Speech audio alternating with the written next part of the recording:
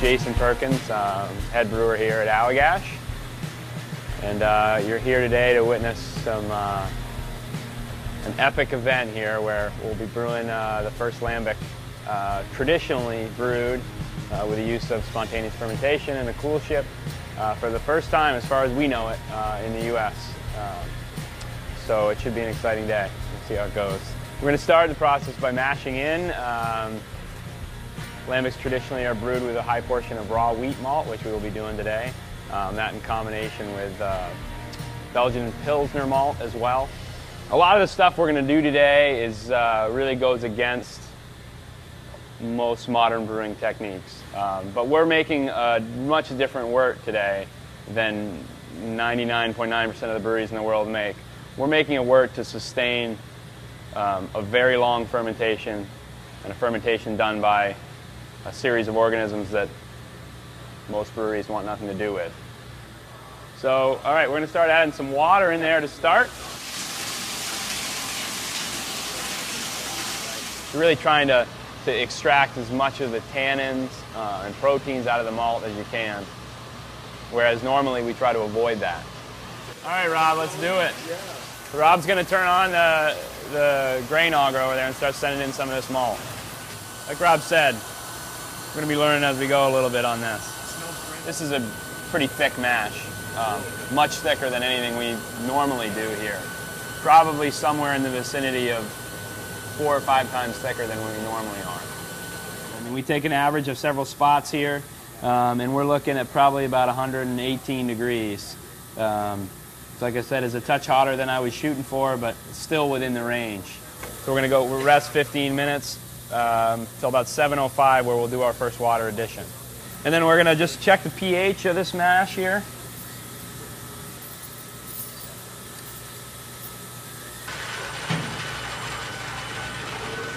And how many gallons of water are you going to add? We're going to add about 100 gallons here. Total water, actually, our target's going to be about 450 gallons of total water. Another rest, and then we'll do another pretty substantial addition. Give us time to have breakfast. What we're moving to do now is we're going to take a portion of this malt, or this mash in here, and pump it over into our kettle where we'll heat it up to boiling. So Rob, we want to run it up to a little bit of like an inch above the probe. Okay, you got a long way to go. Okay. Yeah, I can hear the pump is struggling with it. So we're going to boil for about 10 minutes and then pump it back.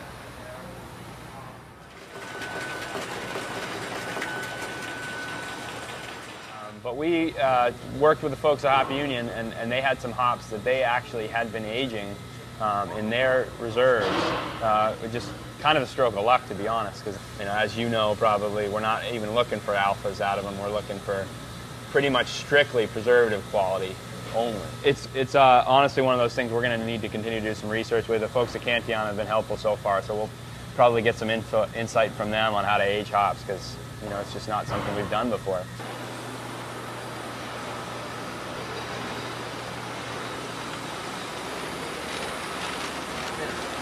The whole thing. There we go. They'd probably eventually all get in there on their own. Now we wait. It's about a 4-hour boil, so now it's pretty much a waiting game at this point. We'll start graining this stuff out here, which we do by reversing the augers or the rakes and start pumping it out.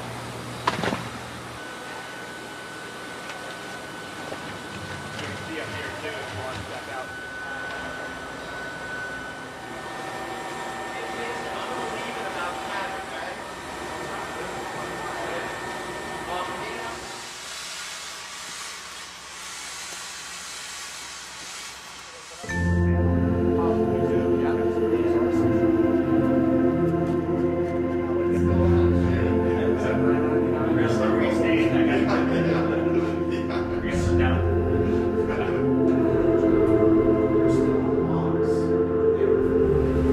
Looks like we're probably going to leave a lot of the hops behind here in the kettle.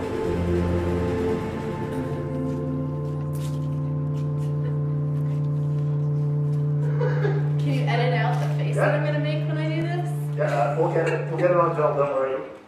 Look the other way. You do it. Yeah! Perfect! Well done. Go. Stevie.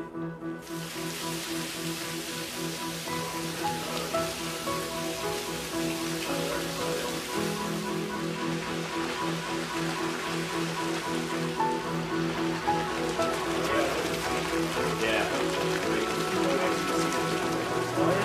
That thing's working great. Perfect. It's almost like we knocked this out before we did it. You believe it? Oh, baby. Out here.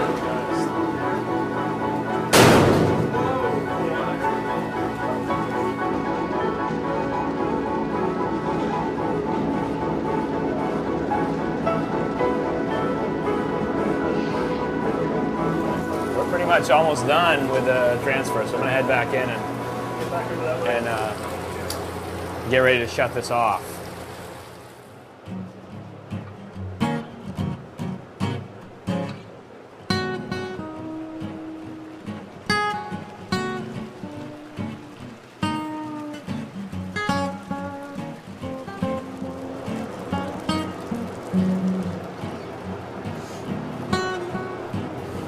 That's all she wrote.